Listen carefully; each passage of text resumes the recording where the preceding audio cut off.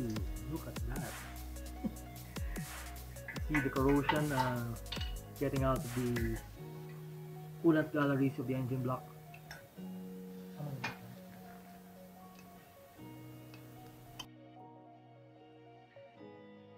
Corrosion. Look at that corrosion buildup. Grabe na yun. Ay kasi maganda, tanggalin natin siya. This engine was not properly maintained using a coolant and distilled water. A lot of corrosion buildup is a result of that. Okay, baliktarin mo na lang ito, baliktarin. So we're gonna turn it over so that the dirt will go out that hole. Look at that. This engine doesn't have the oil baffle, but the bolts are still in this engine. So we just follow the shop provided rules in removing the bolts for the oil baffle. I don't know if there's a previous mechanic that built this engine before and forgot to install the oil baffle. Pero tagusan din siya. So we're now removing the lower cylinder block.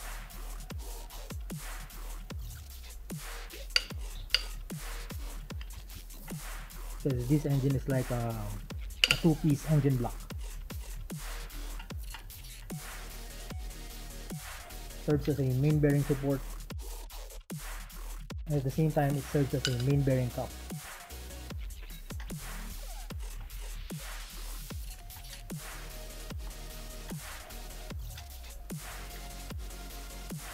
So that's the first stage. Next is the second stage is the main bearing cup. You will see here that each end of the bearing cup has two main bolts.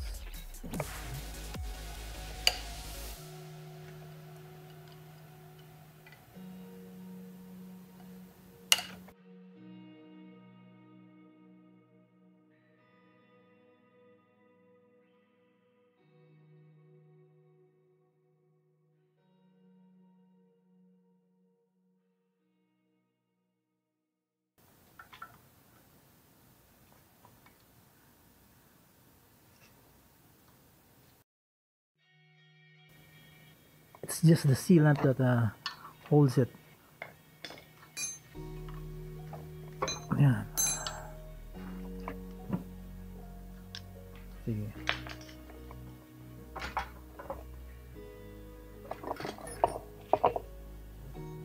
What?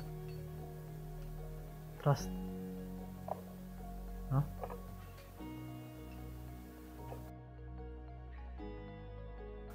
These are the thrust bearings. Ito yung upper. The upper part has a guide.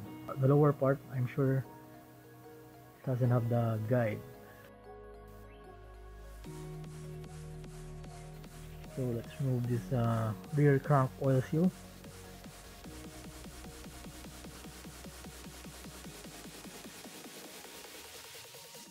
So I see a forged crankshaft here. This is 100% forged.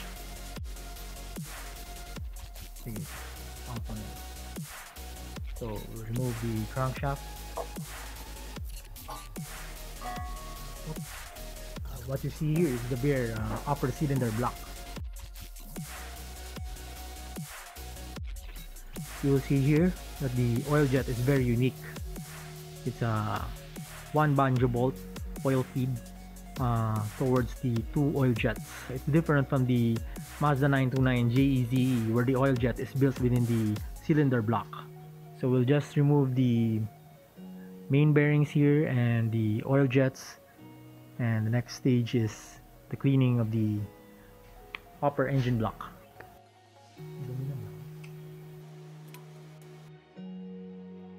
These are two oil jets in one. There is no copper washer,